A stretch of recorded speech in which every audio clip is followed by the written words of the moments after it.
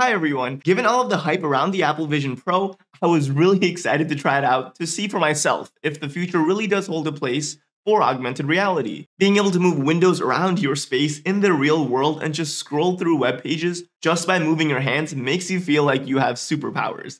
However, I still don't think the Apple Vision Pro is ready to become mainstream, especially given its price. But as we stand on the cusp of this technological revolution, it's an opportune time to explore the creation of AR applications without having to break the bank. Let's just start with the devices that we carry around in our pockets. Today, I'm thrilled to walk you through the process of building a simple yet fascinating AR app that I've designed. This app lets you select pictures from your gallery and virtually hang them on your walls, framed beautifully as if they were part of your room's decor. This is a perfect beginner app for those interested in augmented reality and computer graphics that can be created in just a weekend. You can transform any living space of yours with pictures of friends and family. I wanted to create an art gallery, so I've decided to deck my room out with some cool AI-generated art. While this app is only for the iPhone and iPad, maybe I'll port it over to the Vision Pro as its developer tooling continues to mature over the next several months. To create this app, we're going to use Apple's own RealityKit and ARKit libraries, which makes AR development a breeze. I'm going to assume that you have some familiarity with SwiftUI and have Xcode all set up on your Mac. Also, you'll need an iOS device that has iOS 13 or higher. It doesn't have to have a LiDAR sensor though. By the way, I'll have all of the code from today and supplemental resources down in the description below if you're interested about some of the more technical details. Just a heads up, this will be a two-part series just to make the video slightly more digestible. First, I wanted to quickly discuss what is RealityKit and ARKit. Well, they're libraries provided by Apple that make it very easy to create seamless AR experiences. ARKit is responsible for handling the real-world side of things such as device motion tracking, world tracking, and scene understanding, while RealityKit is responsible for the virtual world side of things such as creating, rendering, and interacting with virtual objects. Anyways, let's get to creating this thing. We start off by creating a new Swift project. Open up Xcode, click Create New Project, choose Augmented Reality App, name the app, I named mine AR Gallery, and leave the other options their default values. I then choose my desktop as the location where I want to save my project. We then see the demo AR code in contentview.swift. I switch the build device to my iPad and build the app so we can run it. Note, because we're working with AR, we will not be able to use any of Xcode's device simulators. We need a real device to test our app on. Once the app starts running, we can see that as soon as a flat surface is detected, a virtual cube is placed on it. As I pan my iPad around it, we can see how well the cube is locked in its position. Also, we can see reflections on it, which is pretty cool considering it's literally just a virtual object. Let's go through the sample code line by line so we can understand what exactly is going on. First, we import SwiftUI and RealityKit and create our content view, which is the main view in our SwiftUI app. In it, we create an AR view container.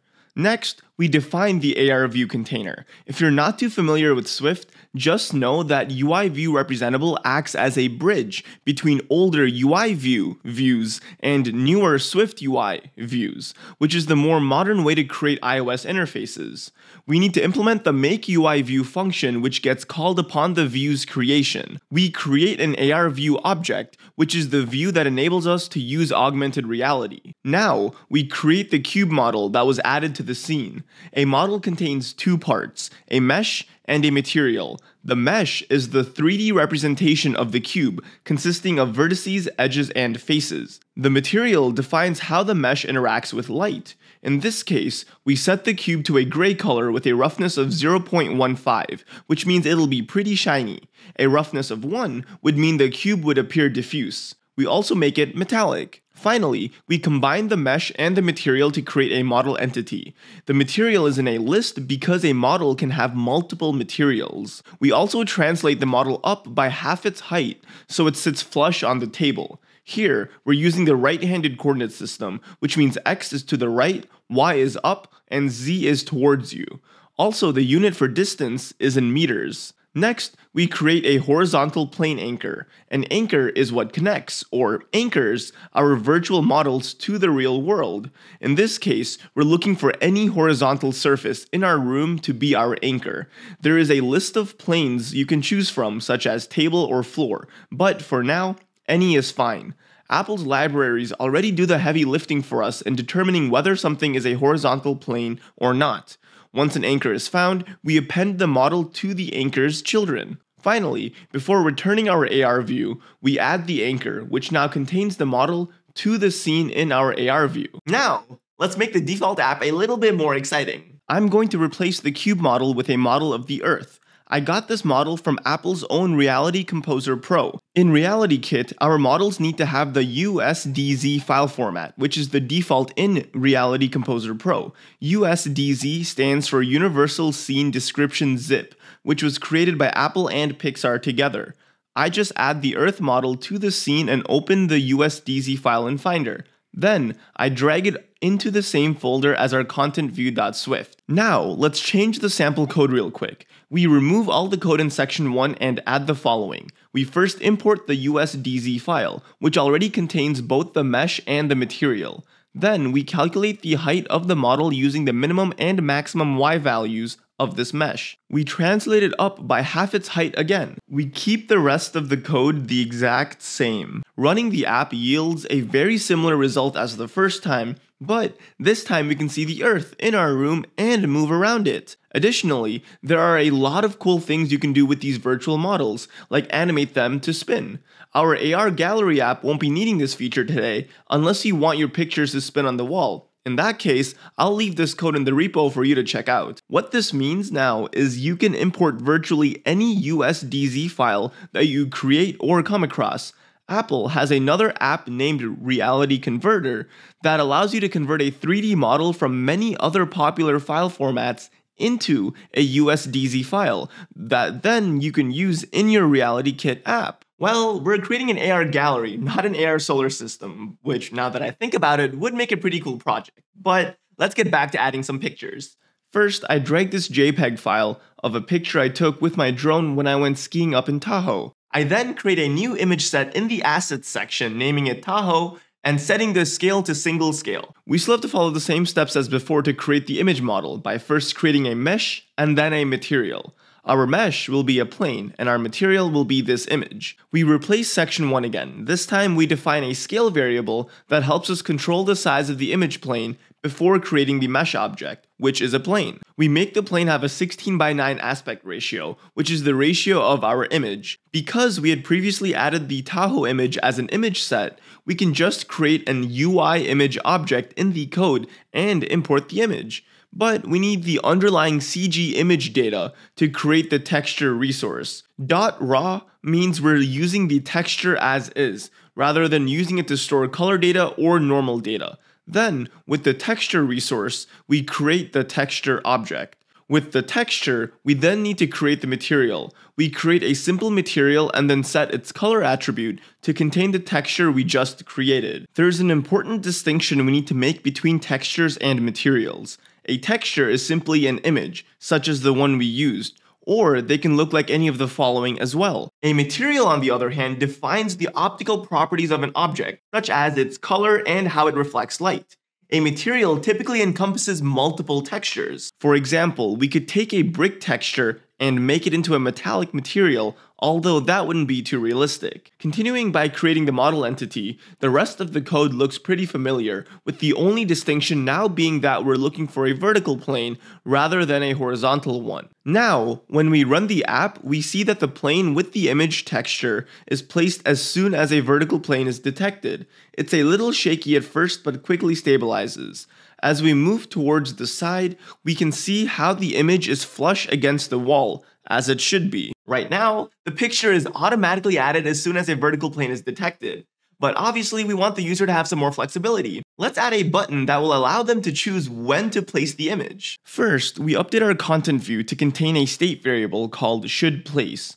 This variable essentially acts as a way for our button and the AR view container to speak with each other. Both are children of content view, so they're unable to talk to each other directly. We create a Z stack, which contains our AR view container and then a button on top of it.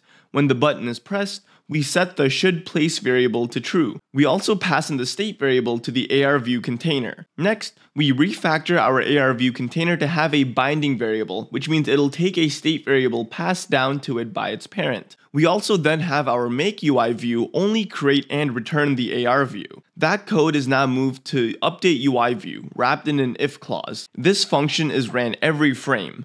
Whenever the user presses the button, the should place variable will be true, entering the if clause. Then, our placement code will work like normal. At the end, we set the should place variable back to false, so the app is ready to place the next picture.